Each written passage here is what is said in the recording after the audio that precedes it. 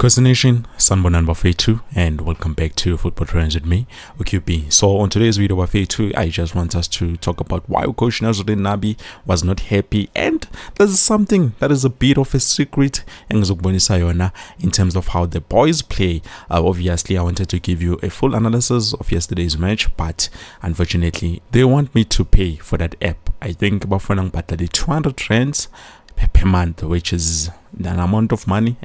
So we're going to look at some of the important things and the positive things that I've seen, and how Coach Cedric Kaze has come up with something that I think, if ever the players, if Bangavu Toguyo, we're going to be very dangerous. But before I give you all of that, like video, subscribe to the channel. This is your first time seeing Football Trends with QP. Click on the bell notification so that next time when I post a new video, you get notified. And one more thing, I have something from OK. It's an intro. He wanted us to have an intro on this channel, but I'm explaining a little bit, I don't like my intros because I feel like I touch cut for no reason. So I honestly don't like it. But since it was his request, and then hopefully you guys are going to like it. This is his intro.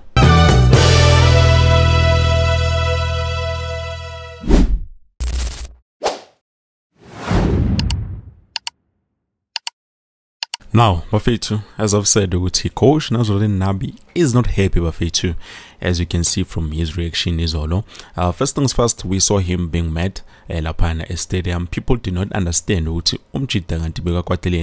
Well, I'm here to tell you he was mad because our referee did not give us the penalty that we needed. So obviously VAR is still needed, because if you could see from the VAR, because no, Fei Toto, that's a clear penalty. Obviously you need to give it to them, but as niggas that penalty. So definitely VAR is still needed, and that is the reason why Coach Nabi was fighting with the match officials. And probably you have seen an interview where he talked about some of the young stars. Obviously, he needs them to score. He needs them to put the ball on the back of the net. Yes, we've seen them try on many occasions. Bazama. Especially second half, I think we have to give credit to goalkeeper SuperSport United. He made sure we're not penetrating through. And yeah, but going back to Leander Balebe in terms of Cedric Kaze, I think personally, there's something that he is trying to introduce. I think the problem is the players that we currently have, they are not built, or they have not learned enough, to master this thing. Because in Izolo, and then I watched EFC Barcelona. I thought I was not going to watch, but I ended up watching anyways. And Babona they were patrolling Real Madrid, which to be honest, a lot of people did not think that was going to happen, but it did happen. So there's something that I've seen with Tiki-taka, that side. Obviously they've mastered it, but there's something that Tina and Jean I can see. I think Coach Cedric Kaze is trying to introduce Leon Doyle. I can see how they play passes wabo, and how they combine. It's something that is very interesting. Okay, probably is trying to introduce this in the field of play. The problem is the players. Players now, but I have to be honest, they are not the best of the best. Yes, they are great players, but they're not the best of the best. We needed players like our Serino, 10 players like our Serino. So yeah, that is going to be a bit difficult, because turning an average player to a great player is something that is, hey, your tatus cut. I'm not saying but it's going to take a bit of time and a bit of patience with this figure corner. And yeah, moving on to the game of Fei Toto. Like I said, there are some of the decisions and those were just minor mistakes, something that needs to be rectified. Even Coach Naye probably he did not think this true, because if you look at Iside Tulangale who left, which is the left back, we have Ubongani Sam, we have Happy Mashiane, and then we have Bradley Cross playing that position. And the position they are, depending on the team that we're going up against, SuperSport United, we know they are very pacey, and they knew they knew you could be badlalela ngale kule side like a Bradley Cross but busy by attacker from that side, because they knew it, okay, this is the weakest link. Obviously we need to use this side so that we can be able to penetrate, just like us, what we were doing with Uwandile Duba. We knew with their weak side is you know, the left hand side. So it's something that I think coach next time around, if ever we're playing a team as you, okay, those guys ban speed, we need a speedy player. If you look at Jurgen Frosler, is very good in speed, so definitely is comfortable in that position. So we need Ubongane Sam.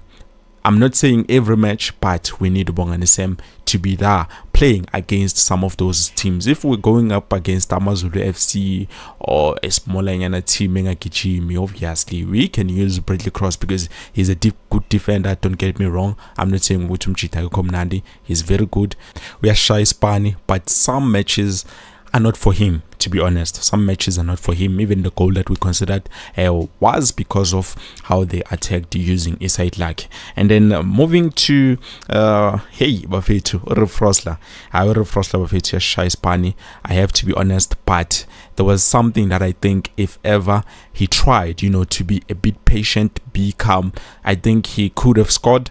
And also there was a player who was open here, Angaz Gutubani, who's that guy, but I think it's Rangashivaviro. He was supposed to pass the ball to Urangashivaviro at this side. Obviously if he could have scored, it would have been great, but currently I think sometimes, you know, the decision making, they needs to be more calm, because I think I'm a decision wabo, they are rash, you know, in terms of how they play. So that is something that I see with corner. Yes, confidence is there, but also decision making yabo is still lacking a little bit. So if ever they can fix that, I think we're going to come out on top. We also have Indaba penalty by Fei Toto. For me personally, I thought Edson Castillo was going to score a goal. You know, but unfortunately, referee akazange the penalty that we needed. Probably we got but the players tried to plead with him. We need this penalty, but as you can see, Umchita did not want to give us the penalty. Probably he made the right decision, or maybe the wrong decision. But for me, aside in Lami, the way corner, that was a clear penalty, which could have made things, you know, a bit different. I was Kuluma something else now as I'm speaking with you. So yeah, definitely we still need VAR. If there was a VAR, I believe we would have that penalty. And the funny thing is, namanje nje bafethu njengoba sikhulumile ngile VAR sekuthulekile. I don't know what's happening that side with Lord Gayton Mackenzie. Hopefully they are trying to fix it, but as you can see, hey, it's not okay. It's not okay. We're still having the problem about referees Lanemzans. Obviously, I'm not going to talk about each and every player, but I'm going to talk about those that I think would on that match, because we could have won. But because of some of the decisions that they were taken, it landed us being on the number 9 spot as I'm speaking with you. So we have Umchita, which is Uwandile Duba. I believe he still needs to work on his finishing. Umfana, he's good. First touch, that's nice. Obviously he can find himself in the right spaces, but the problem is usale kalapana go finishing, which Nyambono Yazama is trying, hopefully uzofika, but I think we just need to give him some bit of time. And then in terms of Urangashivaviro, I'm still asking myself, what is happening with the guy, because Imeshe Zolo angzangimbone at all. He was not even on the right spaces, or would beba makile, or would he super sport beba paki pass la mover. I don't know, because as you can see, as you saw from yesterday's game, with the defenders beba tight in Jilape mover, we could not break their low block. And then also to something that I think is very important, we definitely need a deep lying playmaker, someone who's going to be able to organize and then control the attack from the middle of the park, because you can see man, something is lacking, a combination yala. But if ever we can play from Esiswini, there's something that is good that is going to come out from there, because I've seen how Barcelona played Fei Toto, Soro Wuting Spencer as a reference, but those guys are very good, man. They are very good. Abo Rafinha nabo banibani da. Come on bafethu. Those guys are showing us how is it done, you know, playing what we are trying to accomplish. So yeah, definitely we need someone. We need someone, especially on the central midfield. Lapha number 8, Fei Toto. If ever Kaizer Chiefs are really interested on that guy, I think Melesimlete or Yusuf Martin and Bona Feitu. But for me, I feel like I've given him many chances and he's not showing me what he really wants to be here.